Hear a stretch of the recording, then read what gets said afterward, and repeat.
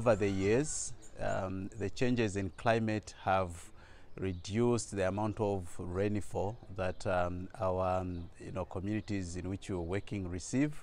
It has also affected the hectareage under cultivation, which they are able to grow their food for food security at household level. Now, because of this change in climate conditions, we see the scarcity of water, especially in rural areas, where women need to walk long distances to fetch water. Oftentimes, when they walk these long distances, they are prone to gender-based violence issues like rape. Now, for us as Norwegian Church Aid in Zambia, we have introduced a simplified method of growing food, not only for home consumption, but also to help these people offload on the market and have income for their household. So we've simplified a drip irrigation system which helps them to grow food with less amount of water, less labor, and also it cuts down on the amount of time that the women need to walk